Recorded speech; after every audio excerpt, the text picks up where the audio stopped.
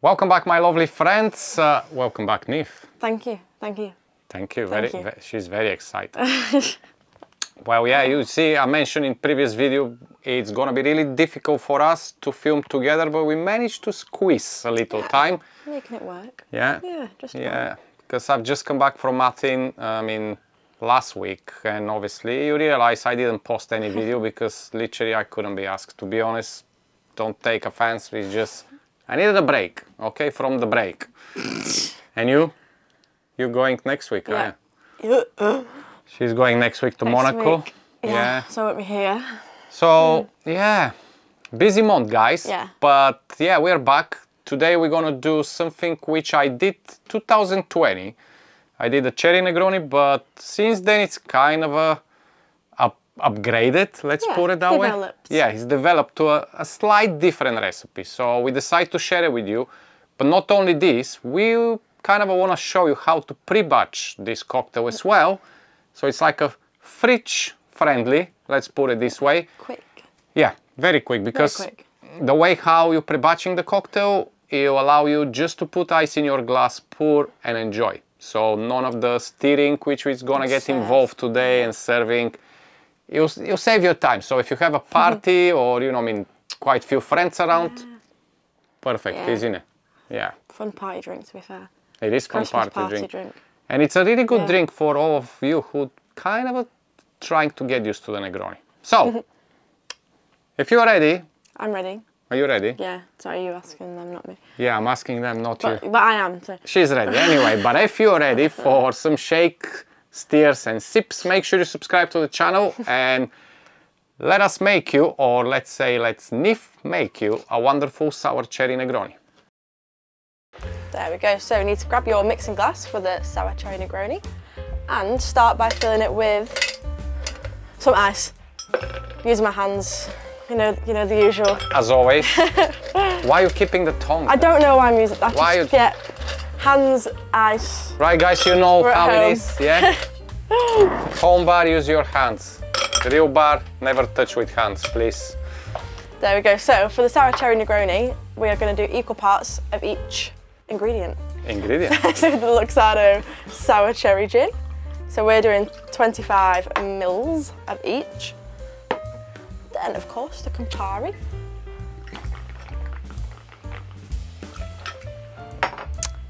And we're using today the cherry Heering, I don't know, Georgie says it different. It's a cherry Heering. Heering. Is it cherry Heering? Cherry Heering. Heering? So, okay, debate. How you gonna say it? Herring or herring? Herring is a fish, isn't it? Tuna. No, there is a fish herring. Anyway, we're going out of the we're using this. Yeah, we're using cherry Heering, alright, or herring, because it's the oldest. More, first is the oldest cherry liqueur, I think, and second, it's much more kind of a punch of flavor of cherries. So that's the first change from the one which I did in 2020. I'm going now. So our last change is the cherry bitters. So two or three dashes. Try not to make a mess like I have. And then we stir. And why Nif stir? Don't forget to, you know the drill. Like, share, subscribe.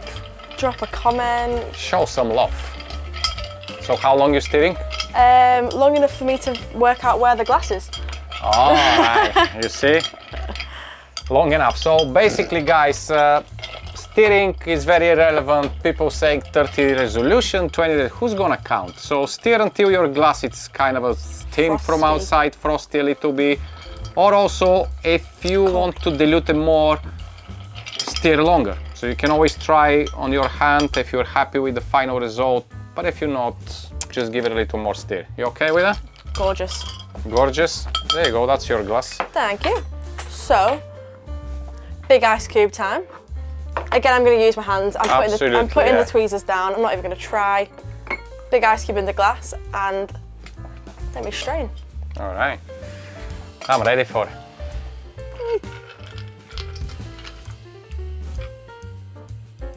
Beautiful. Ooh, beautiful.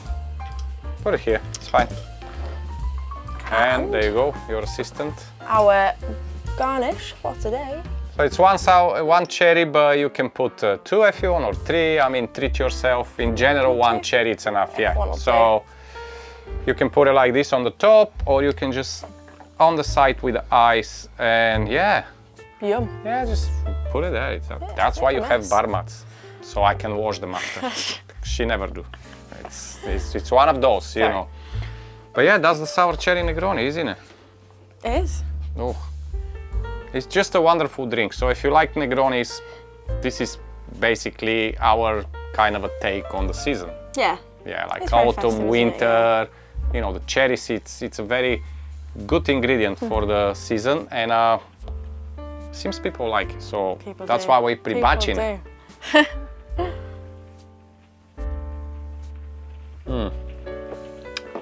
It's just wonderful. That's it, I'm gonna do it now. Okay. So thanks for watching. Yeah.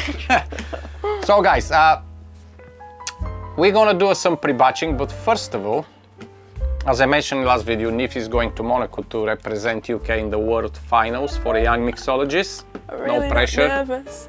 So tell them a little bit more about it, what it is. So I've just had my like itinerary sent to me. So 3 nights in Monaco, like a whole day of challenges. So they're going to send me off to a market, tell me to buy ingredients, come back, make a drink out of those ingredients from the local markets.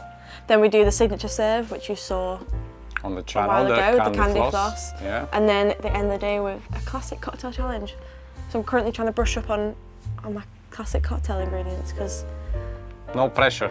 There's some really I don't know. No pressure. There's like be some I don't know. It's a real competition, to be honest, because going on the market, buying ingredients and thinking in your head, creating a cocktail, and you have what, 2-3 like 2 hours? 2 hours, yeah, I think.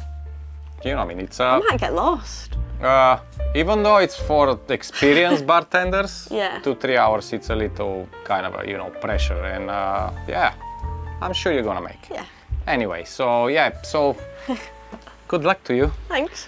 When she come back winner, she probably won't talk to me anymore, but that's a different story. Yeah. So, my lovely friends, if you like so far what you see, don't forget to subscribe, don't forget to share, like. As we mentioned, this is a great on a video which I did in 2020, so it's kind of a non-new to the channel, but obviously changing the liqueur and adding cherry bitters bring a little bit different perspective to the cocktail, let's put it that way. And now we're going to teach you how to pre-batch this. Now, why are we pre-batching? In a bars, busy bars like ours, it's a speed and efficiency, for example, because when you have 60-70 people in the bar and let's say half of them decide to go for Sour Cherry Negroni, you're gonna go crazy stirring cocktails. But when you have them pre-batch, you can do efficient serving, you can do consistency, and always the cocktail is gonna be perfectly presented and served. Exactly. So today we're gonna show them, and I'm just gonna swap with you. Bye. Bye. You take that. Go have a drink. It's fine. I'm not actually gonna drink that. I've got to drive. Yeah. Yeah. Who cares? Anyway. So my lovely friends. Pre-batching. You can pre-batch plenty of different cocktails, and it's really good for you because, as I mentioned, if you have a party or a gathering at home, or you just want to have for yourself when you come back from work and don't spend time mixing or shaking, some of them you have to shake, saying that, but at least you kind of shorten the time of mixing the whole drinks. Pre-batch, it's easy, and obviously it's sustainable and it's staying for longer, and it's just out there for you when you need it. So today we're gonna pre-batch, and I'm thinking pre-batching, it's a good way to having a jug around which you can pre-batch things in it. Yeah? So since I'm very prepared as always, I don't have one. So I'm just gonna pre-batch everything directly in the bottle. So grab any bottle you have in your house. I mean, if you have something like that, garaf, is it called garaf? A carafe. Carafe, or something like that. Gareth? I don't know, garaf, I mean, that's how it's called in Bulgaria, sorry. It's different than the English, yeah? But it's very simple because obviously you can work out the recipe, multiply, and get the volume of your bottle and pre-batch inside. But always remember to leave a little bit of space, and I'll explain why. Some of the cocktails, for example, could be freezer friendly, So this is gonna increase a little bit of volume of the liquid inside, so you want some space inside. But some of the cocktails are more fridge friendly, like this one. You can put it in the freezer, but I won't risk it because the ABV is not that high, you have just the gin. So it may become a little bit slushy. If that's your kind of a vibe, go for it. But if not, make sure you stick this in the fridge, not in the freezer, okay? So now I'm gonna get my measures. There you go. So we're gonna do, as we mentioned, we did our Negroni on 25 ml like it's here in UK, but you can do yours 1 ounce, which is 30 ml. However, in this bottle we have 700 ml capacity, so we're gonna go with 200 ml of each of the ingredients. So we're gonna start with our Luxardo Sour Cherry Gin, a wonderful gin which if you never try and if it's available to you, I strongly suggest to try. Now some people before ask me, can I use slow gin for this Negroni? No really, because it's not gonna be Sour Cherry Negroni. It's gonna be a slow Negroni, let's put it that way. But again, it's nothing wrong with that because it was still equally delicious. So if you want to do it slow Negroni, do slow Negroni. So Campari, same. And this is 50 ml, one of the jiggers, so I'm doing 4 of it. And while I'm doing this, if you can go and grab in some water in the small jug, it's in the kitchen. She's gonna get lost, I'm pretty sure. My house is not that big, but yeah. So finally the cherry herring. We mentioned before, the original recipe was done with Luxardo cherry liqueur. Kind of to keep the consistency with the sour cherry gin because it's produced from the same company. But absolutely in general, I can tell you the cherry herring, it's miles better for this cocktail because of the flavor and it's just bringing more to the cocktail. Now, I mentioned to leave some space, thank you. And the reason why you need to leave space is because we're gonna pre-batch the cocktail to be a fridge friendly. What this means is when you have this cocktail in the fridge, you're not required to stir it again, you can just serve it, okay? So I do around 20% of the liquid inside in water.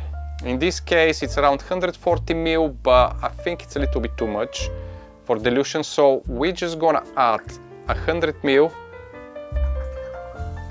So that basically is gonna be what? Around less than 20 ml per cocktail, to be honest. If my math is right, because I'm Irish. So if it's not, literally, feel free to correct me, okay? But this is it, guys. As simple as it is. You close your bottle, give it a little shake, just to mix everything. Stick this bottle in the fridge, leave it overnight, and it's ready for you for the next day. Come here, where's my Negroni? Oh. So, next day, instead of serving all the stirring and everything, you can just put a big clear ice or fill up your glass with ice. Pour 75 ml to 80 ml from the ready Negroni, Sour Cherry Negroni, and you're ready. Go enjoy your favorite movie or have a chat and have a laugh. Do whatever you want. Enjoy. Absolutely. And this is it from us today. So once again, thank you for watching. Don't forget to subscribe, like, share, comment, get in touch. Yeah, we'll see you soon with another cocktail as usual. Yeah. Really? Yeah. Or if we may start a cooking show, who knows? No. That would be... It'll be very boring because it'll be just muesli and yogurt. That's all. Croissants. Croissants, yeah. Croissants. Anyway, anyhow. Good luck to you in Monaco. Thank you. And good luck to all of you.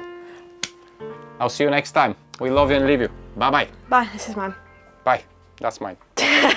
Yeah, let's go.